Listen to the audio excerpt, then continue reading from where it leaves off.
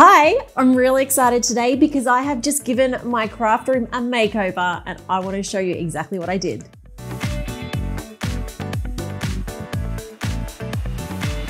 So today I'm doing something a little bit different. I've recently decided it was time to step up my YouTube game. I wanted to be able to give you more resources, more tutorials, and more ways to be creative in your everyday life. And as a part of that, I realized I didn't really have a creative space. I have a wonderful big area upstairs in my house that has a beautiful view and it's where I do all my work.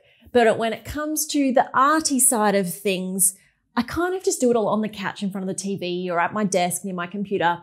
And that's not very appealing for camera. So it became a bit of a good excuse to do some shopping. And it was actually Shane's idea, my wonderful husband, who said, you know what, we should set you up a craft desk. And so as soon as we talked about it, I started running through ideas.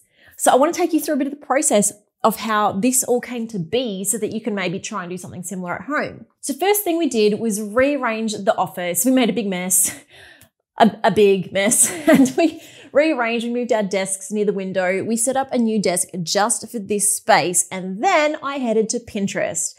I love Pinterest. And if you're not following me, you should go follow me because I have plenty of creative ideas there. One of the boards that I have is actually craft organization ideas. And so I hit up that board and I had a look at how everyone else was organizing their craft spaces for inspiration. Once I had all that inspiration, I actually took a photo of the space that we were going to work with and I used my iPad to sketch out a bit of a draft. You see, I'm a very, very visual person and all of this was in my head somewhere, but in order to actually work out what went where, I really needed to see it on paper. That is how I work. So I drafted it all out on that. And then I realized if I wanted to get the scale right, we actually have a big whiteboard that happens to be pretty much exactly where I'm wanting to put everything. So I drew it all on the whiteboard. And eventually I realized that probably wasn't the best way because eventually we would have to move the whiteboard and that would be confusing. But it gave me at least a starting point. So I did that. And then we got to go shopping. Now, I love stationery and I love spending way too much time in the stationery shops, which we don't have that many of here in Australia, but Officeworks is one. And I like to just walk the shelves and just look at all the colors and bore the rest of my family. But in saying that, I don't actually buy that much stationery. I don't actually buy that much craft stuff at all. In fact, when I first started making coloring books in 2015, I didn't even own a set of pencils. All I had was a set of Sharpies that I think I picked up on sale at Costco. And then my amazing husband, Shane, bought me my first set of Prismacolor pencils. And he actually got them sent from America from a friend because they are so much more expensive here in Australia. Eventually, a few years later, I invested in my first small set of Copic markers. And from there, I picked up a few extra things, but still haven't really bought that much stuff. So fast forward to 2020 when I decided it was time to really start providing some more tutorials for you guys. And I realized that I'm going to need some supplies. And then I got excited and realized I'm going to need some more supplies. So the first thing I did was bought a whole bunch of white pens. Maybe you've seen that video where I reviewed all these different white pens and it was a great excuse to just buy a whole bunch of stationery. Since then, I've had contacts with a few businesses here in Australia and I've been back to Officeworks and I've been planning out my setup here. And as a result, I have picked up some new finds. I have finally splurged a little bit on stationery. So as a part of this video, I wanted to show you some of the things that I have picked up. So when it came to my setup, I decided I wanted to do a combination of frames and shelves, and I really wanted to showcase some of my markers. So I actually posted in some Facebook groups asking for suggestions, and this marker set here was what was recommended to me. I was very excited to buy it, and when it arrived, I almost broke it straight away trying to assemble it, but then I had a lot of fun arranging all my Copic markers. However, I didn't really have enough Copic markers to fill it, so I think maybe that might be a good excuse to buy some more, just saying. I also decided to print some of my artwork in these frames. So these frames are just ones that I've picked up from IKEA, from Kmart. I think I picked up a few from the Reject Shop and I just wanted to go for a mismatched look. So I'm really happy with how that turned out. These shelves are actually just a picture ledge from IKEA. I chose them because I liked that they weren't as deep as most shelves. So I tried a few different options for storing my pencils, but in the end, I settled on these cheap cups that I just picked up from Kmart. They're just plastic, they're square, they fit the pencils really well, so I'm really happy with them. Now, Copic markers are expensive, and I know not everyone can afford them, and even I sort of don't really want to spend money on a bigger set at this point. So I decided to find out what other options were out there. And one option that I saw recommended time and time again were the Ohuhu markers. So I went and bought myself a small set. So this is a set of 40 something. I probably should have looked that up before doing this video, but these markers have been very impressive. So they have a brush tip, just like my Copics, and they have a chisel tip on the other end. And I have used these on a coloring page, and I was actually really impressed. I thought they were really good, and I definitely recommend them as a cheap Copic alternative. I will do a video in the future comparing them side by side so that you can see how good they are. But if you're looking for something, you can't afford Copics, but you want to get into the alcohol ink market, I would say absolutely go these. So a bit later on, I'm going to put these up with my Copic markers in my wonderful unit up here. I have a bit of a color code system going on, so I'll get them in there properly later. So I also decided I wanted to try some new gel pens. So I picked up these Crayola Take Note gel pens. I'll be honest, I'm a little bit underwhelmed so far, but I haven't used them much yet. So I'm going to keep trying those out. We'll see how they work. So I've got them nice and pretty here, ready to go on my shelf. This is my stash of white pens that I mentioned earlier. Look, some of them probably shouldn't be stored up this way. I know that the paint markers probably are better stored upside down or maybe on this side, but I kind of just like them in this cup. So they're going to go up on my shelf. The gel pens themselves, it won't matter. I mentioned that in my last video about tips on using a white gel pen, that you don't have to store them sideways. You can store them upright because they are pressurized inside. The main thing is that you don't shake them, or you don't hit them really hard, or you don't drop them, which I discovered after doing a whole bunch of videos dropping my gel pens. So that, in hindsight, probably wasn't the smartest idea. So my next dilemma is, how do I store my washi tape? Now, I know there are a lot of different ways to do this, and I've tried a few. I thought about putting them on the wall, but I thought, oh, it's probably actually a bit messy for what I want. I want something a bit neater. So I came across these little acrylic washi tape dispensers at Kmart. They're only about $3, I think. And it's got the little rod here, so you can pop them on there. And I was actually pretty keen on this initially. I bought 3 or 4 of them, and I'm not going to be able to get it back in for the video. It's a little bit embarrassing. Once you get them in, you would load them up and use this edge to actually dispense the washi tape. The thing that I found is that the dispenser side of it kind of wrecks the tape over time, because you've always got this bit here drying out. It would flick up, not to mention you get that serrated edge every time you cut your washi, and I just wasn't a fan. So I said to Shane, I need to find another system.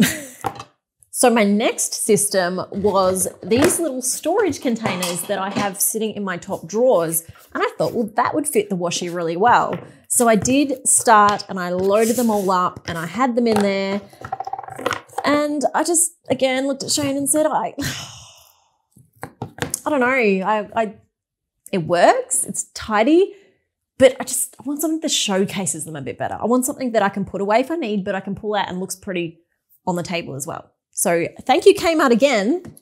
I stumbled across this little unit. Now, I'm pretty sure this is a jewelry case or something similar. It's got a mirror in the bottom, and I thought this was the perfect height for washi. So I am going to look at getting some kind of dividers put in it to hold the washi in place. But for now, this has become my new washi storage.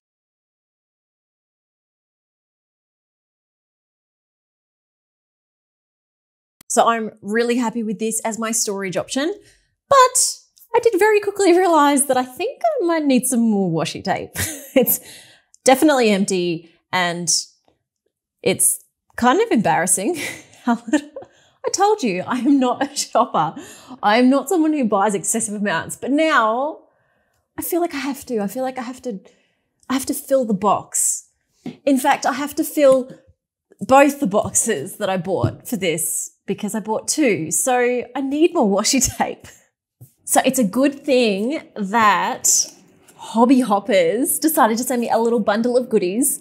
They have sent me this great little collection of washi tape. So let's have a look because I haven't really explored this box yet. I've been saving it for this video. So we've got this gorgeous one here. Very arty, I like it. I can add that to my collection. Oh, this one's pretty. Nice little gold dots on that one. Definitely will be using that one. A nice simple gold washi. Definitely good to have some gold. And we've got these 2 that are just some nice coloured stripy ones. Very pretty. Oh, then we've got this pretty pink one. Very nice. Just a nice simple purple. You will have noticed that purple is one of my colours at the moment that I've been using a lot. This one's interesting. It's like a marble, which is really cool. Like a marble effect. And this one, oh, Moscow. Moscow, you'll love this one, Moscow. This one is all little cute cats. Look at that. Cute little cats. Then we have Scratch and Sniff. Scratch and Sniff. All right, well, you know that I have to open it because it's like a rule when you get something Scratch and Sniff, you have to sniff it right away, right? Watch me totally fail. Oh, here's Moscow. Hi, Moscow. Come here. Hello. Hello. Did you see the cats? Did you see? Look, look. Your papier. Look. Do you like it? No, don't crawl over the desk. Sit down. Whoa. Do you like the pretty kitties? Yeah. Do you want to sniff it?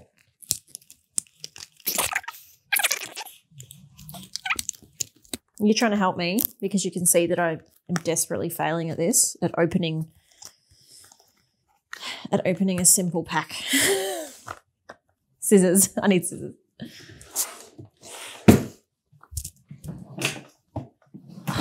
Shane, you picked the wrong time to steal my scissors.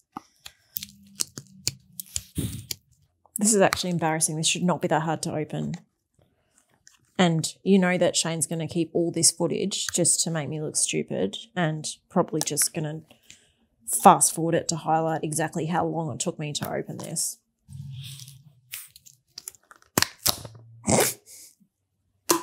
It's open. Oh, it's not. There we go. Okay, we're in. We're in. Ooh, that smells nice. What do you think, Moscow? Smell. Smell? They smell nice. They smell pretty. You're taking over. Hey, you found your spot. Very nice. Okay. Well, that's what. Where are you going? I've got some other toys for you in a minute.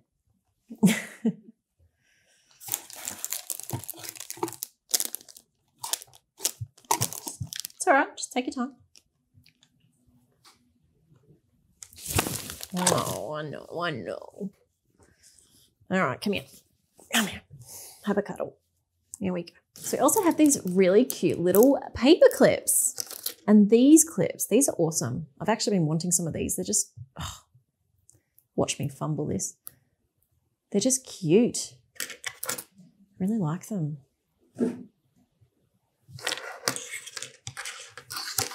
They're going straight in the top drawer. So that definitely helps increase my washi collection a bit. Thank you, Hobby Hoppers. Great, awesome stuff in there. So let's pop that away.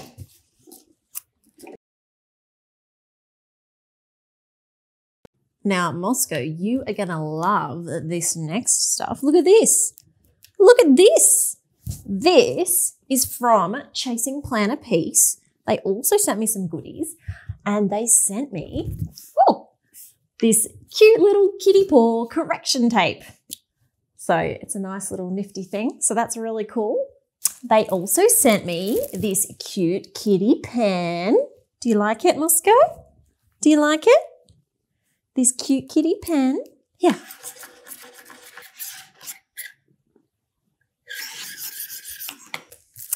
And stay positive. That's for you. That's for you. Maybe you can put it on your Instagram. Yes, he has his own Instagram. A little bit sad. You like it? What do you think? Oh, the purring. Can you hear that? You like it. And they also sent me these clear Post-it notes. So these clear Post-it notes, I think, is actually a really cool idea because you can put them in your planner and make notes on them and still see everything underneath. What do you think, Moscow? All right, time to go. So while I've got my planner out, I also bought some goodies to use on the printable version of this planner. So this is my 2021 planner and it's the quill bound version that you can buy on my website. But I also have a printable version.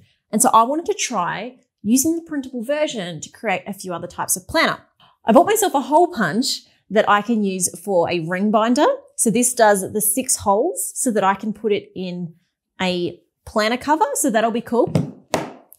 I also bought myself some discs. So you probably would have seen kind of like the Happy Planner style planning where you can use discs. So I'm actually going to, in a video coming up, I'm going to use the discs and a disc hole punch to create a disc version of the planner, which means you can pull pages in and out. You can mix and match it with planners that you already have, all that kind of stuff. So you can actually do that with the printable version. I just wanted to give it a go for myself. So I'm going to be doing that in a future video. And finally, I am very excited because my new stickers have arrived. Have a look. We have this set of stickers for plant lovers that you can color in. We also have this cute set of cats to fill up your planner. And I've even got these little hands so that you can make them hold something in your planner. Then there's the Valentine's set, and you can actually get a free sample of this on my website if you want to print one yourself to see what they're like. Otherwise, you can buy the set of these that are ready to pop straight in your planner. And finally, the 2021 set. Now, these actually aren't dated, but they match the artwork that you'll find in the 2021 planner. So just like each month has a different theme, you have a matching sticker set to go with that theme. And they are all available on my website. I will put a link in the description below. While we're on the topic of stickers, I did receive another special gift from Moby & Co, who are another Australian company, and they sent me this cute little collection of stickers. They obviously know that I have a cat, and there's just a bunch of really cute ones here. Oh, Moscow's gonna love those. They are funny. Moscow has his own planner, so he can have some special stickers in his as well. So lots of fun little stickers here. Thank you, Moby & Co, for these. I'm definitely going to use these in my planner. And I could not resist these gorgeous little page marker sticky notes from Kmart. And finally, I was sent these color sheets. Now, you might be wondering what color sheets are. I was wondering what color sheets are when they were sent to me by Viviva. So these are packaged really cute for a start, but they are actually watercolor.